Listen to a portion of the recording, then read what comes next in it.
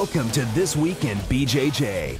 I'm Budo Jake, and this is This Week in BJJ. I know it's been a while since we had an episode. This is our first episode for 2014. A date was finally set for Metamoris 3, Eddie Bravo versus Royler Gracie. Hey guys, here we are with Rodrigo Freitas, Gracie Baja black belt, active competitor. Here in the United States, I think the train is more like, the way that I feel, I think it's more like we train more professional.